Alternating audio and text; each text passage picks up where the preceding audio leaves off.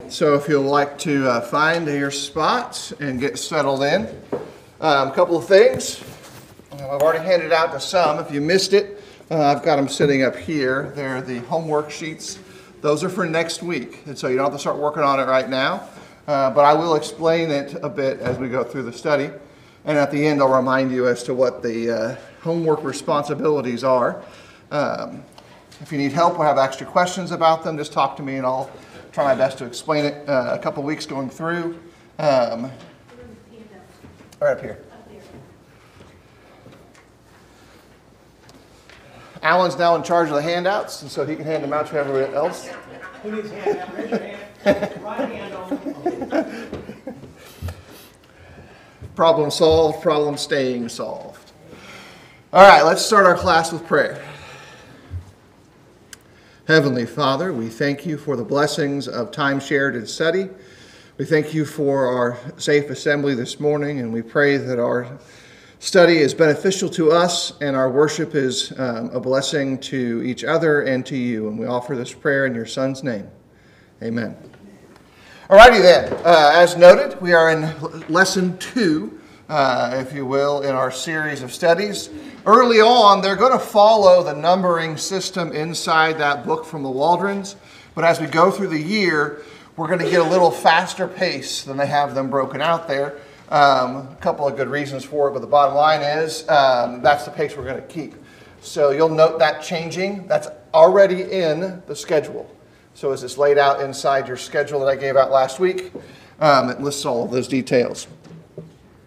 This morning, we're taking a look more in depth to the area called Palestine, or Israel, or Canaan, or the Promised Land. Those are 4 terms that will be kind of dealt with in detail inside our study for today. We're going to do so making sure we make connections to the biblical text, reaching out a little bit into archaeology and history, and trying to make this as, I'll say a lot during the course of this particular study, sticky. I'm someone who has to write things down to remember them, not just type them. If I really think it's important, I got to take my hand with whatever penmanship I can muster and write it down. I don't know what it is for me. That's the way I remember stuff. I then also set a reminder to make sure that the reminder tells me to remember to do the thing. But I think that's an important part of study and learning, is to try to figure out what it takes for you to remember a thing. Because what works for me absolutely may not work for you. You may need an entirely different method to make something stick. And so we're going to employ a number of the various ways we can find to make that goal met for each of our participants in our class. Another thing, I didn't show this last week. I'll probably show it a couple other times. You'll see this a little bit. This is a cross-section of the area of Israel, kind of showing us some of the topography in different ways. In this case, it shows the highs and the lows. We'll bring it up when we're doing our historical surveys because these elevations details inform us about what's going on in a story. There are 2 easy ways to think about this.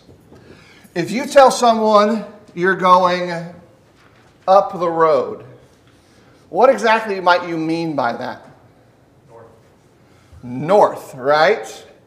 Or your road may go 2 directions and you're looking away and you go, I got to go up the road to see my friends. All right? Those are accurate statements that vary on the basis of who's saying it and what's going on. So you can go up to Jerusalem in 2 different ways. You can go elevation up to Jerusalem, and that happens in the Bible story. And you can go up to Jerusalem by going the ordinal north, just going straight north. Paying attention to that detail can shift 2 things for us. For us who already believe in the Bible story, we can now have a better picture of what's going on.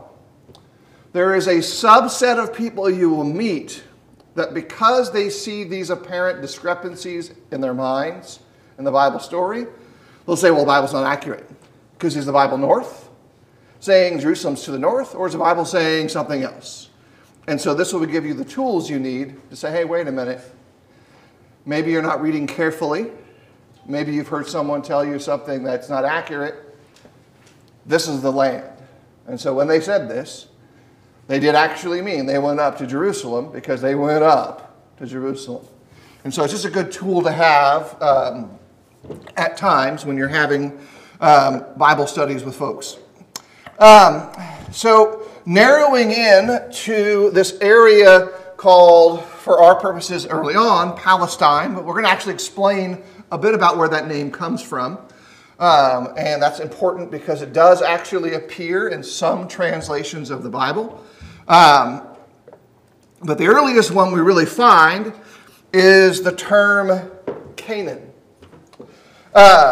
Canaan is applied to this area, this region, if you will, early on in the Bible story, most notably in Genesis 10, but also in Genesis 12, right? And what takes place in Genesis 12? What's something we remember maybe from our sermon last Sunday? Was it last Sunday? Yeah, last Sunday. What's a big thing in Genesis 12 with one of the patriarchs?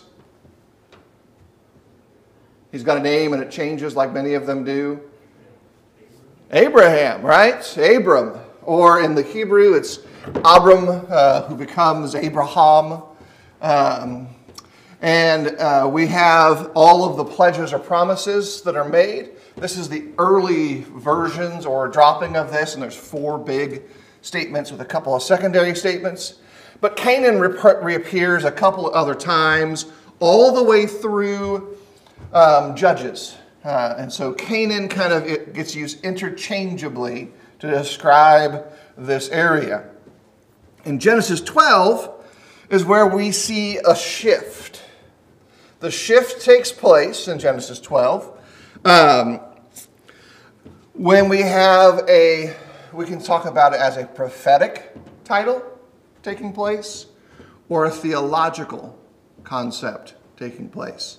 Because now it's referred to as the promised land. When you read promised land, and 2 passages come into mind, obviously Genesis 12, which we already mentioned, but also Genesis 15, what kind of ideas do you have come to the surface when we refer to this region of dirt, if you will, as the promised land? Land flowing with milk and honey.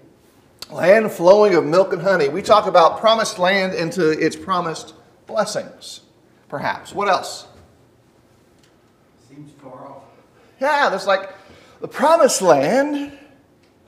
Well, it's not my current land, but it's been pledged or promised somehow, but it's over yonder. There's some distance there. That distance can be physical. That distance can be time-based. It's a future thing. By the way, do we sing still about a promised land? There's a phrase I heard, I think it was last year for the first time, that I think has some value to toy with, to think about. That is, Christianity could be considered born out of Judaism or Israel. That's a fair statement. It's not universal, like it's always that way, but it's something to think about. Because some of these phrases, because of the nature of the interplay between the covenant and Christ, just move right in. All right? And there's another one we're going to pay attention to in a second. So we have promised land talking about the promised blessings. We have promised land talking about its future tense, either in space or in time.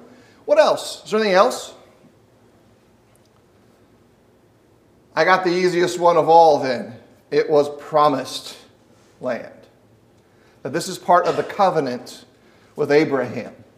It was pledged to them. It was to be owned in the context of the covenant. And so those 3 ideas, maybe a few more, can fit in there. The next term that gets applied to this area also has some interesting connections for us. All right, so it's called the land of Israel, right? Let's know that we call it Israel as a colloquial or short form. But have you ever stopped to think about this event that takes place in Genesis regarding Jacob's name change? What's going on there in Genesis when we get this change of name for Jacob to Yisrael or Israel? What's the event? What's Jacob up to? It's an all-night endeavor for him, right? Yeah, he's wrestling. He's wrestling, described as an angel. A messenger. A messenger. The textual biblical answer is it's a messenger. As to the details of who and what's going on there is some obscurity. I like to say it maybe sometimes this way. When God chooses to be obscure, and it seems very obvious that he's being obscure, it's a hands-off moment. Let it be obscure. Let the identity of this particular professional WWE wrestler go on here. So, do you guys remember or know, it says this in the text, what does Israel as a word mean before it's given as a name to Jacob? It's right there in the text too, if you dig around and go to Genesis 32, I think it's verse 28.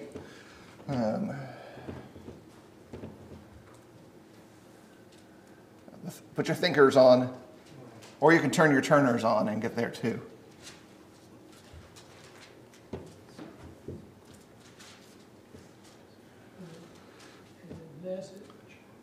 Well, we're going to talk about this in detail in a second.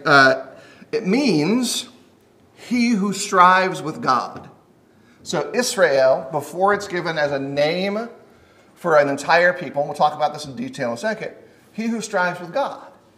That's why we have this obscure kind of what's going on with this angel that he's wrestling with, all of those details. So that's three big kind of concepts that come into play from the biblical text, from antiquity. This is going to the furthest edges of things, and in our Hebrew Bible. And so we haven't touched on an additional term just yet, but we'll get to it in a second. That's important for us to keep that in mind. With these three different terms, and the fourth dangling tantalizingly in a second. Because the Bible stories will use these phrases interchangeably, sometimes page to page, and we have to pay attention to make sure, hey, what's going on? Where are we? When are we? And what is the context here? It's an important tool, if you will, to read through the maps, read through the details. Now, we have one more term, Palestine, right? Palestine actually is a term that was layered on top of this area that referred geographically to this area. When we use this term in the context of biblical study, we are not referring to modern Palestinian governmental context. And the same applies when we talk about Israel in biblical studies. We're not talking about the country that was reestablished or established, depending on your perspective, around 1940s or so. We're not talking about those British mandates. We're not talking about any of those things. They can be relevant at times when digging through archaeology, but that's not the focus of this kind of concept or terminology. The term here for Palestine actually appears in your Bible a couple of times, depending on what translation you're using. If you raise your hand if your preferred translation is the King James. By the way, it's fine because I love the King James. It's not my preferred translation, but I think it's a great translation of the scriptures with great value. Bobby uses it, I know too, right? Yeah. And here's the thing. Melvin Curry told me this a long time ago. It's kind of stuck with me. You are most likely to continue to use the translation you were, I'll use this quotation, baptized into. That is, as a new convert, whichever one you read from the most, it probably sticks with you the most. So you're probably going to remember your Bible best in that translation. So it's something, a tool to use to help you remember. But there are a couple iterations that are important. In Exodus 15, Isaiah 14, and in Joel 3, the word Palestine appears. But it's really not necessarily referring in that Old Testament context to how we use it now. It's actually referring to Philistia's tiny country on the southern coastal plain. And so it's kind of the origin story for the word that eventually gets flipped into the larger historical spacing.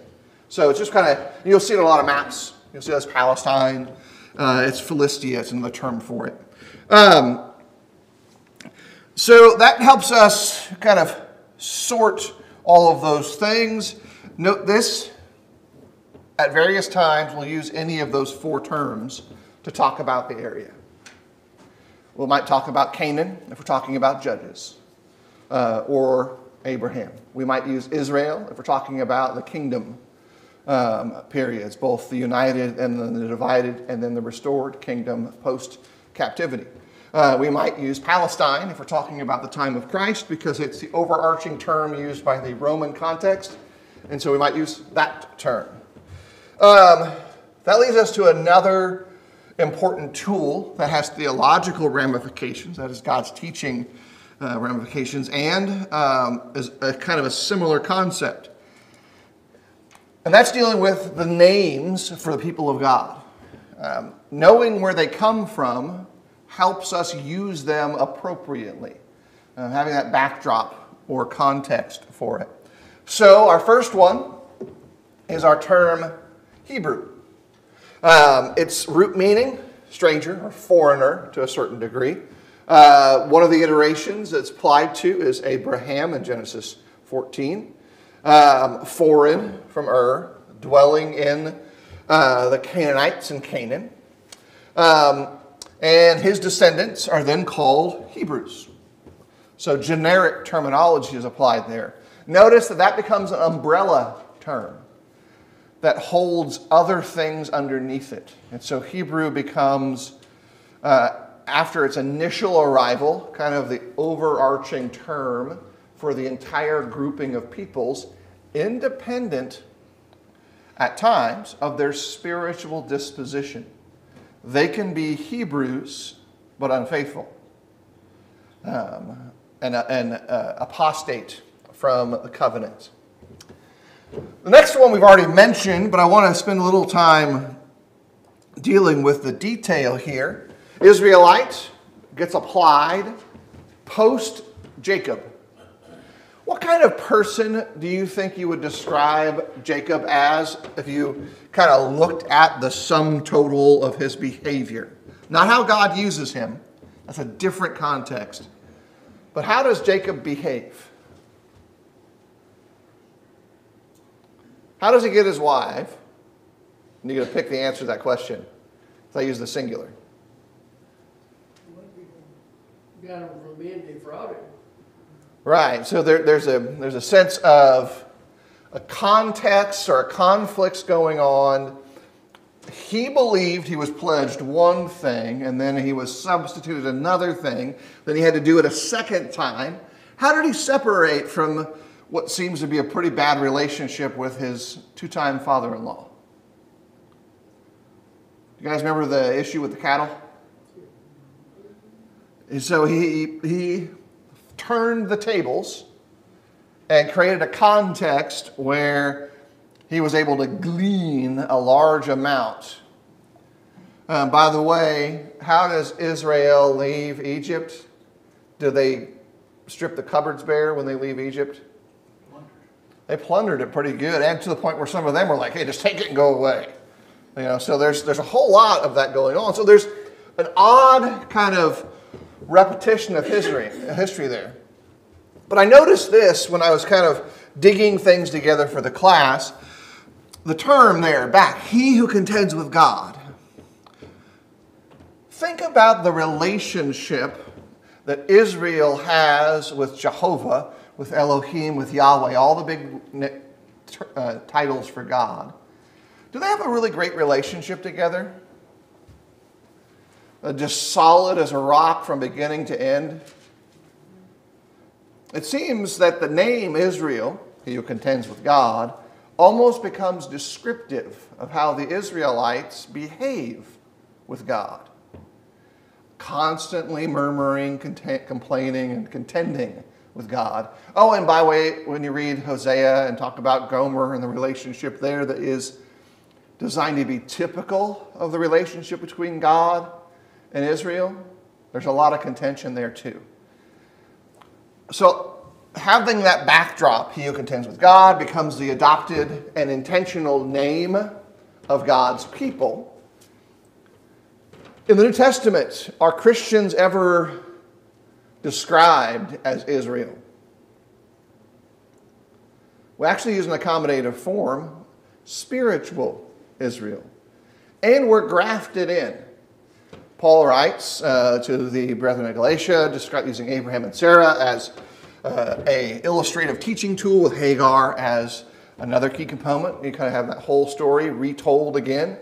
But in the end, you and I were grafted into the lump that is those who contend with God. It's an interesting theological string that goes from Jacob through a people who behave that way, even to us, even though now we have a clear picture of our loving Savior. So as much as we want to describe ourselves as the kingdom of God, as the people of God, as spiritual Israel, and they would describe themselves as the people of God and the kingdom of God, we need to be aware of the origin, if you will, of that term to a small degree. Israel, he who contends with God, becomes those who are God's chosen people, but they got a long history of contending with God. We've got to make sure that we who now mature into Christ learn to grow out of that history, learn to mature beyond it. One more term that appears, and it has multiple modern uses, but we're talking right now in the biblical context. Jew gets applied first under the first umbrella of Hebrew. So you have all those who are Hebrew in their descendancy from Abraham. Under the umbrella of Israelite, those who are descended of Jacob, same umbrella on top, smaller one now, Israelite, those who contend, he who contends. Now you had a smaller umbrella underneath that, referring to Jews. In this case, the southern kingdom. They become emblematic of all of Israel for two reasons. One is the captivity context.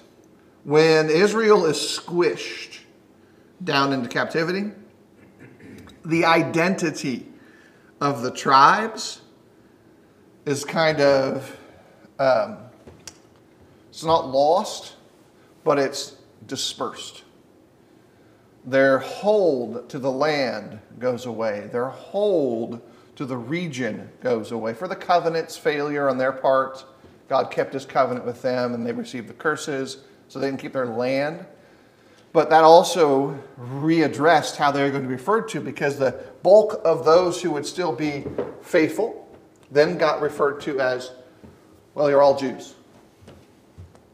You're all part of Judah, as they were perceived. Even if they weren't, even if that was not their tribal context, they are now seen as people who are Jews. At different points in modern history, the terminology Jew has moved into a lot of different uses. Some of them are completely inappropriate. Some of them were historically accurate. But keep in mind, when we use these terms in this study, we're referring to this historical context of God's people, post-captivity, and the name that is applied to them because of the history of Judah. And so we're using it very specifically in that way. To Today also, in the most positive sense, it can refer to two areas. I think it's important to note this. You have two classifications of individuals who are referred to as Jews. You have those who are Hebrews, who are genetically descended from Abraham, who identify as Jews. And that is genetic physiology. It may or may not have anything to do with the second use of the term Jew or Jewish. Because someone can be Jew or Jewish independent of their genetics. Because it also gets applied to those who either because of their birth and their upbringing or by choice adopt the same faith that was held or is held by those various ethnic groups. So it's important to use those terms rightly and wisely.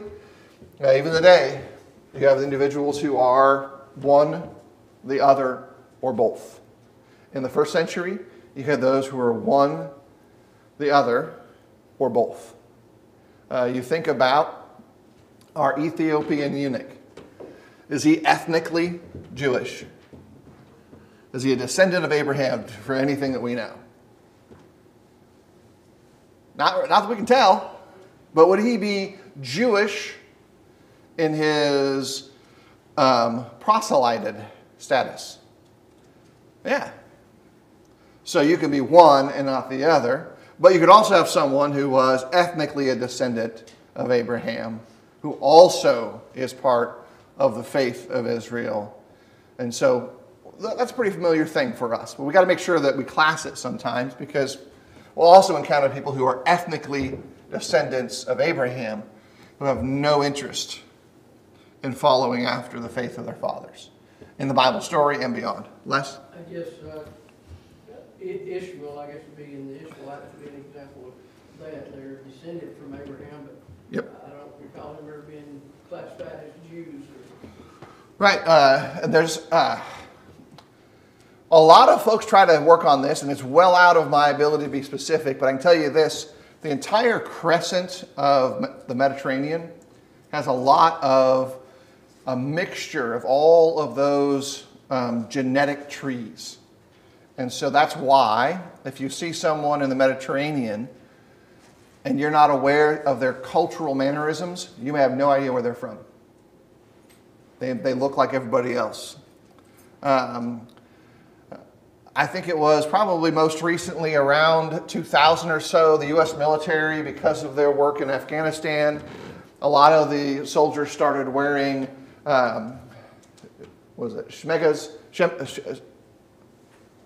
Shemgas, I think is one of the names, but it's a kifya, which is the Arabic term for it. And it's basically this kind of scarf thing, all right?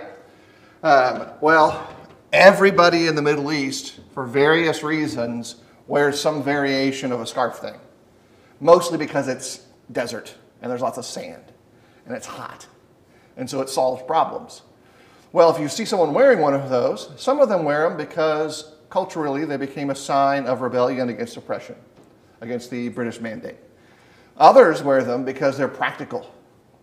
And you can actually see people who have divergent cultures and actually might even be at war with one another, both wearing the same cultural scarf. Actually, sometimes from the same maker, and the same company made the thing, but two different people are wearing them. So it's important to be able to sort those things out the best we can, both inside the Bible text, like Les is pointing out, but also just as a general tool beyond that. All right, so we're also going to make a note of another detail. I mentioned this a little bit last week. We're going to have a couple of illustrations to put this in context. But the place and setting of Israel is really small, super tiny. Relative to the state of Georgia, how big do you think physical Israel is at the biggest? Solomon level strength. About half the size. That's pretty close. It's about 1/4. 1/4 of Georgia landmass represents Israel as the kingdom of Israel under David and Solomon. All of it's reaching as far as it can go. It doesn't include vassal states that may have paid taxes, but anything that David and Solomon claimed as their land. More narrowly, we tend to think of a smaller context, and this tiny little space is about 1/4 the size of Alabama, similar in spacing, although Alabama is smaller a little bit than Georgia is. Like some folks, myself included, Georgia's a little fat around the middle, and so it kind of bumps out a little bit. And so you kind of think of the state that way. Now you know how to pick those states on the line. But we're going to compare this a little bit to some states in the U.S. to kind of get a little picture of things. So here's Palestine and Alabama, kind of laid on top of each other. It's rough, and so the scale's not precise here. I didn't want to spend 25 hours trying to get a precise representation of Palestine/Israel to Alabama, but I got it close. Another state, for those who might have more northern heritage, there's Palestine existing inside Indiana. Here's New Mexico, for those who have driven across the vast expanse of New Mexico. There's Palestine trying to hide inside of it. Then we got Palestine hanging out in the Panhandle. It's like, okay, now you start getting a little picture of that. You can spend all day driving in Texas, and you could start in Texas, sleep in Texas, get up and still drive and not leave Texas if you're going across it east to west and driving at the speed limit. You can go across Texas at a faster rate. Here's that in regards to the entire United States, and we can kind of see it popping up in our relative pictures there. That kind of helps us a little bit to catch these details, to kind of say, okay. And I don't know if you've ever been to Alaska before. Alaska takes up like half of the western U.S. when you lay it out there. That's even with or without the snow, so it's just massive. And so Alaska's huge by compared to all of this, and so Palestine, compared to Alaska, is like a little pinprick, if you will. Narrowing it down, though, we come back, and this is a map. I think you probably have a similar map, although it's got more detail in your handout for your homework, but it's also in your workbook too, so if you want to look up close. Dan to Beersheba is 150 miles. How many of you, if I said, hey, we got something really awesome, we got to drive 150 miles, you going to feel bad about that drive? I mean, like, this is the most awesome thing you can imagine. 150 miles, I'd do that. How long was that in a car ride? A couple hours? Modern, roadway systems. If you're with me, it's probably a 2-hour plus an hour drive stop at Buc-ee's. So, you got to have that timing factor. Got to stretch your legs, So, 150 miles, all right? A lot of what we read about and consider in the biblical text happens within that 150-mile reach. The Mediterranean Sea to the Jordan Valley, 30 miles. Here's something to think about. Let's test your history knowledge. Your kids get tested on this. What established the dimensions of a county in the state of Georgia? And why do we have so many of them? Day's horse ride. That's exactly the correct answer. The bazillion counties we have are established because approximately it's a day's horse ride. Now, how big is a county then? Start thinking in terms. How far is it from one edge of Coweta to another? There's a simple hint on the screen, approximately. It's about 30 miles, right? It's about the size of the county. Some counties are bigger, some are smaller. And you know what? You can ride a horse about 30 miles in a day.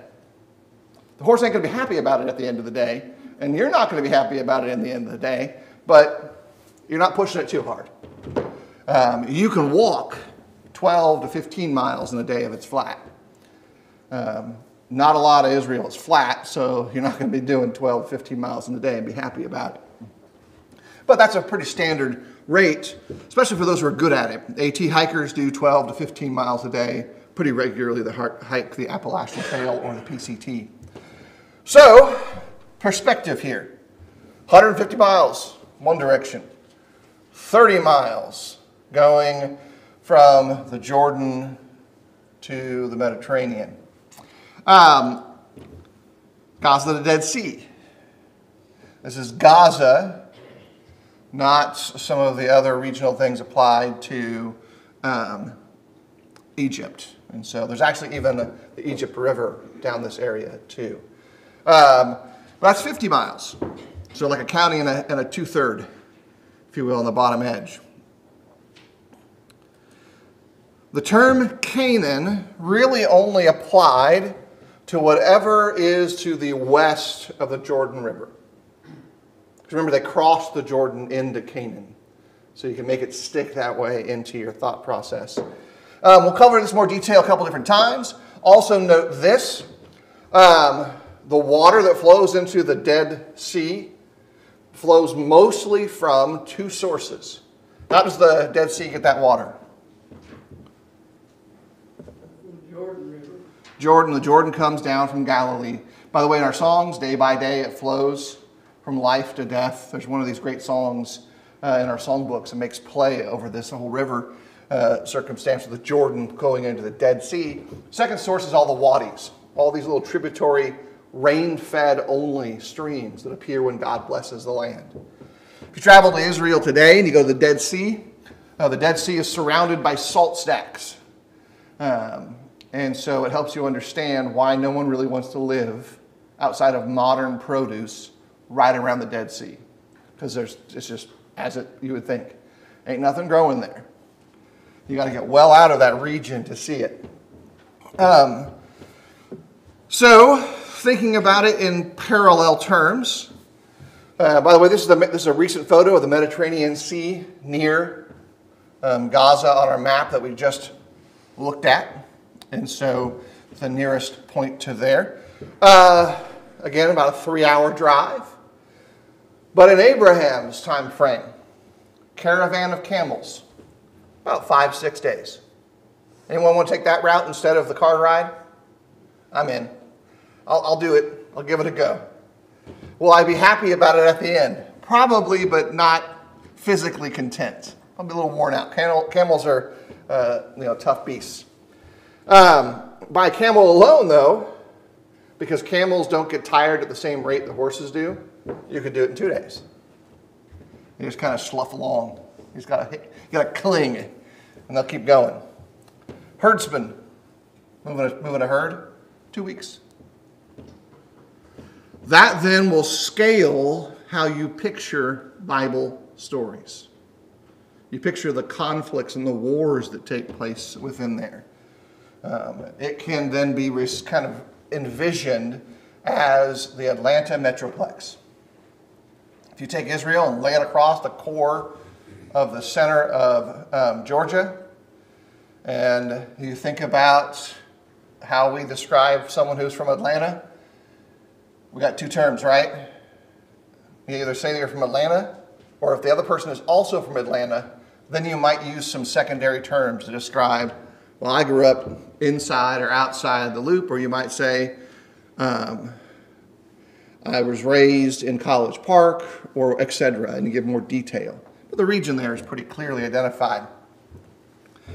For our purposes to kind of catch some details, it's located in an area where major trade routes would cross. It's the connection between the Mediterranean Sea and all the Arabian Desert. It's a connection of continents. Practically, it seems that God used this location to allow humanity to be aware of him. Sometimes that seems to be highlighted in the prophet's teaching. And the nations around them became the tools God would use to punish them, those surrounding powerful nations. Here's a bit about the climate, important detail for us. Joppa averages around 67 degrees. Jerusalem, a little colder, it's a little more elevated. Average temperature 63 degrees. Jericho, down in the Jordan Valley, that's 15 miles east of Jerusalem and north of the Dead Sea, 110 in the summer. Anyone remember what the temperatures can be in Needles, California, or in the area around Death Valley?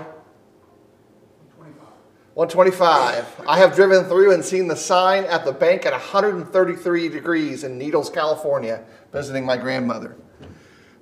So they've got, if you want to think about it in terms of U.S. Comparison, a lot of the aspects of the western states kind of mimic on a much smaller scale inside Israel.